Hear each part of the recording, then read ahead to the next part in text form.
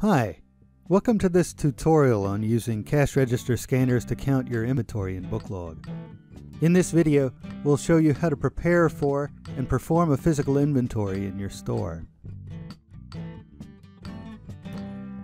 Updating your physical inventory is a multi-step process, and we will walk you through each step in detail.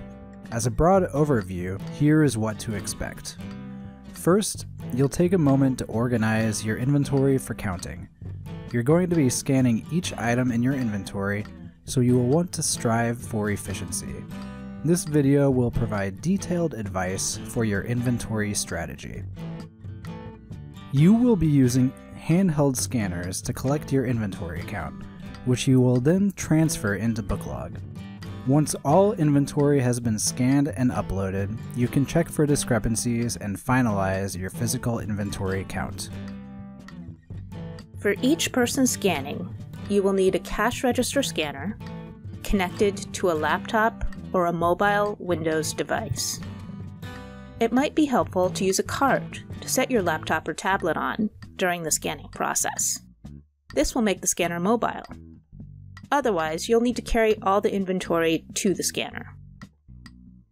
You'll also need a method for transferring files from your laptops or mobile devices to the Booklog computer you designate for uploading. This could be a memory stick, or a network transfer, or email. Preparing your store and your staff for the inventory process is key to making sure the rest of the process goes smoothly. Your first step will be to label each section of your inventory. In this video, we'll refer to sections as fixtures, but in your store they might be shelves, racks, tables, etc. With the POS scanner, you'll scan the items and upload each fixture one at a time, so keeping your fixtures organized will keep your count organized. Label names should be short, easy to identify, and only consist of letters and numbers. For example, your first t-shirt rack might be T1, and your first textbook shelf might be Text 1. The inventory data you collect will be uploaded into text files on a computer, which will then be uploaded into Booklog. It's important to have a single directory on a computer where these text files will be saved, so choose an easily accessible Booklog computer in your store that will act as your inventory HQ. If your store is large enough that you'll need to do your textbook and general merchandise counts separately, consider setting up two computers, a GM HQ and a textbook HQ. As you might imagine, staffing your inventory count is crucial. Making sure everybody knows their job will help your count go quickly and efficiently. Scanners will be responsible for using the handheld devices to count inventory on each fixture. Each scanner will need to know which fixtures to which they're assigned. They'll also need to know which computer to visit for uploading. The uploader will be responsible for transmitting data from each scanner and uploading it into Booklog. This person should be at the Inventory HQ, taking data from scanners and giving the handheld device report to checkers. Checkers will be tasked with finding and resolving any problem items that show up on the handheld device reports.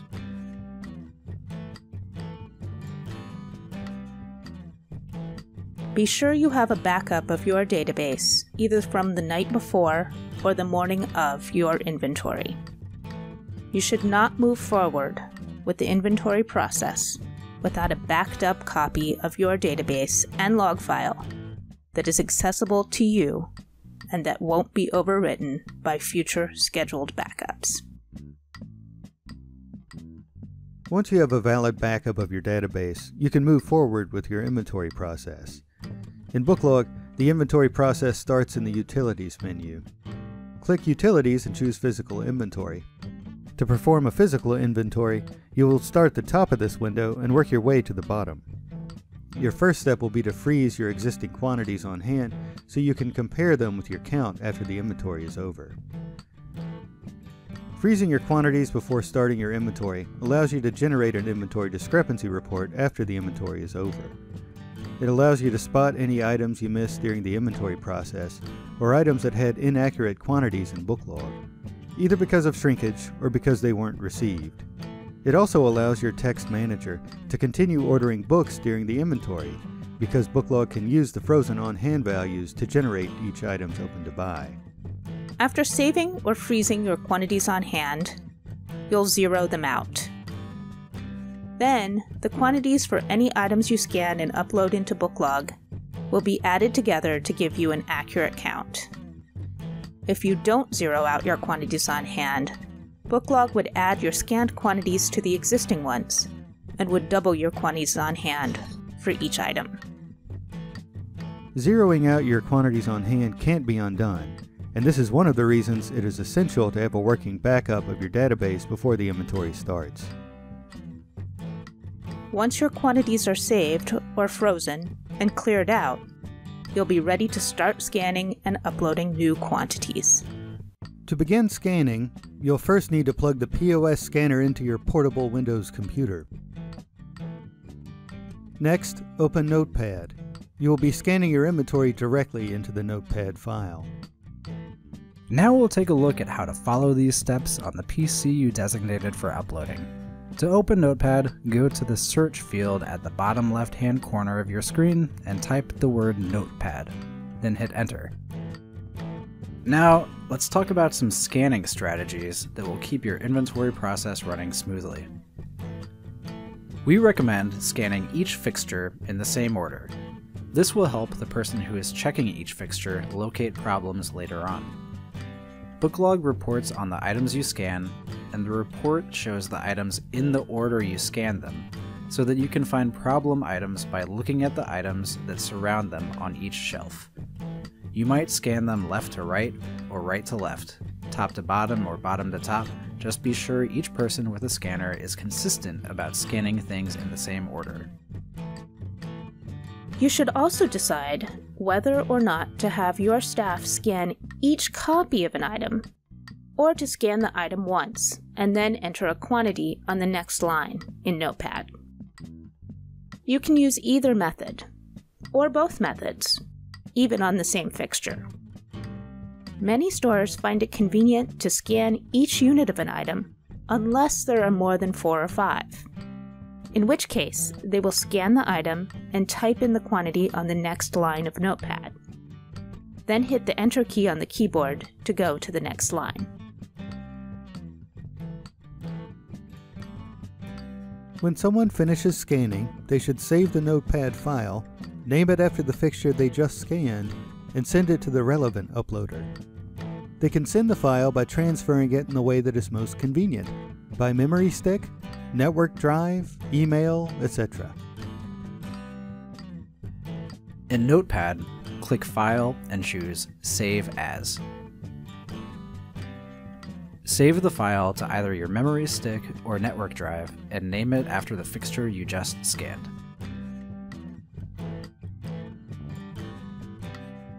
To upload this file into Booklog, go to the Utilities menu and click on Physical Inventory. Click the Update from Handheld button to bring the file into Booklog. You will be prompted to locate the inventory directory that you created, where you will see your inventory file. Double-click on the file and Booklog will start importing the scanned inventory data. If there's a problem with your data, Booklog will let you know. Common errors include blank lines in the file, special characters, or invalid ISBNs. Booklog will indicate the nature of the error, which line in the file the error can be found on, and what data is on that line. To fix the error, close the Update from Handheld window in Booklog, then open the inventory file from Windows. Scroll to the line indicated on the error message and manually correct the error. If the error was a blank line, delete the blank line. If the error message came from special characters or an invalid ISBN, physically locate the item on your fixture and note the ISBN or SKU. The barcodes in the file are listed in the same order as the items sit on the fixture. Replace the bad line with the correct ISBN or SKU. Once the error is corrected, you can import the file again through the same Update from Handheld process. As long as a file has no problems, the Update Inventory button will be active. Click this button and Booklog will update the on-hand quantities for all the items from the inventory file. The uploader's final job is to print a report of the fixture they just uploaded. This is called the Handheld Device Report, and it lists all items from a file in the order in which they were scanned.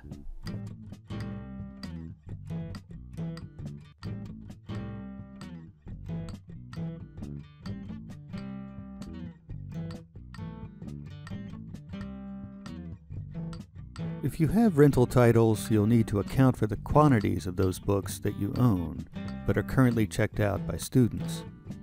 The quantities that you upload will update your on-shelf quantity, but they won't represent your true quantity on hand, which combines your on-shelf quantity with your rented quantity.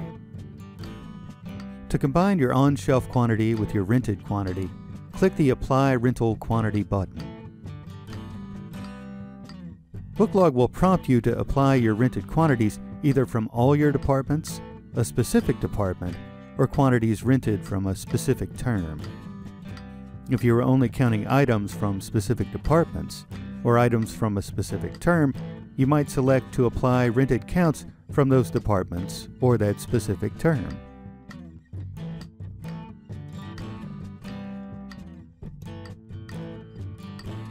Otherwise, click All Items and click OK.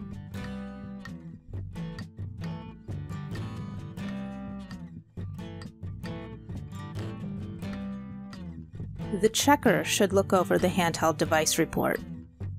In addition to displaying a list of items scanned and their corresponding titles in Booklog, the report will indicate any barcodes that do not correspond to an existing item in Booklog. These barcodes are displayed as none items with no author and a price of $0. Nones appear for a few different reasons. The item isn't in your inventory, the item is in your inventory under a different barcode, or the item was misscanned. The checker should go out to the fixture, locate the source of the barcode, and determine the nature of the issue. The checker should compare the scanned ISBN on the report to the barcode on the book, and write down the correct barcode number. The checker should also note the title and price of the item. To correct the none item, the checker will need to know why the barcode isn't in Booklog and correct it accordingly. Items that aren't in Booklog should be added to Booklog. Correct the barcode and quantity for items that are already in Booklog with older barcodes. Add the quantities to the correct items when they have been misscanned. Look the item up in your inventory by title. If you aren't able to find the item in your inventory, the item was probably never entered or received into your system. To correct it, look up the ISBN SKU of the known item and replace its info with the correct item data.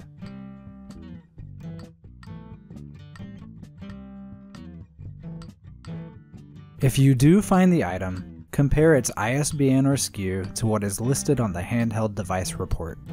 If they don't match, it is likely that the barcode was typed or scanned incorrectly when it was originally entered into your system. It is also possible that the item's barcode has changed since it was originally entered. To correct this kind of none, you'll need to copy the none's barcode number, which is the correct barcode number, and replace the incorrect barcode number on your item. First, locate the none in Booklog and open up the item record. Highlight and copy the ISBN or SKU. Once it is copied, add the letter N to the end of the number. This prevents any duplication issues from popping up when you replace the incorrect barcode in Booklog. Make note of, and zero out, the quantity on hand for the none item. Next, go to the real item record. Highlight and paste over the existing ISBN, replacing the old, incorrect barcode with the new, correct barcode. When Booklog asks if you'd like to save the old ISBN as an alternate SKU, say yes. Now, increment the quantity on hand with the amount taken from the none item.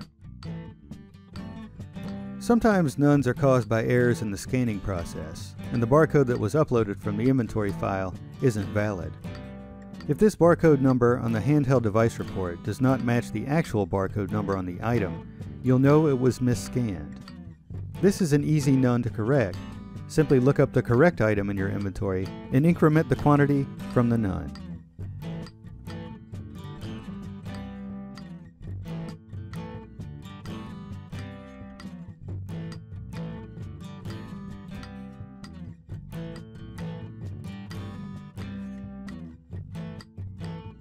Once your items have been corrected, you can safely delete the none records from your inventory.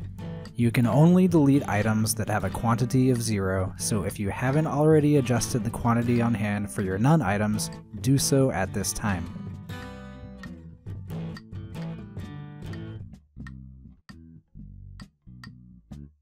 Once you have scanned, uploaded, and corrected all of your inventory, it's time to check for discrepancies and finalize.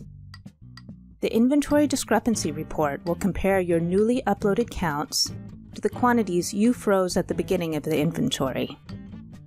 This report can show you if you missed scanning or uploading any fixtures, or if any quantities were misentered during your count.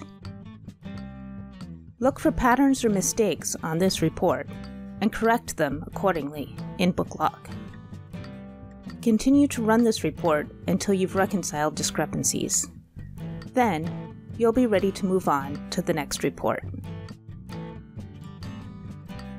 The Inventory Detail Report will give you the current values of your inventory, including quantities, cost, and retail.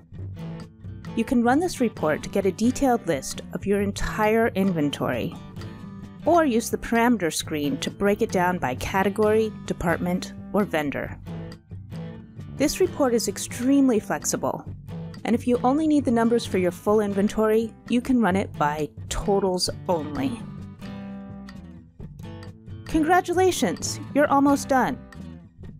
The last step is to clear the freeze on your inventory. This will remove all of your frozen quantities and clear your handheld device reports.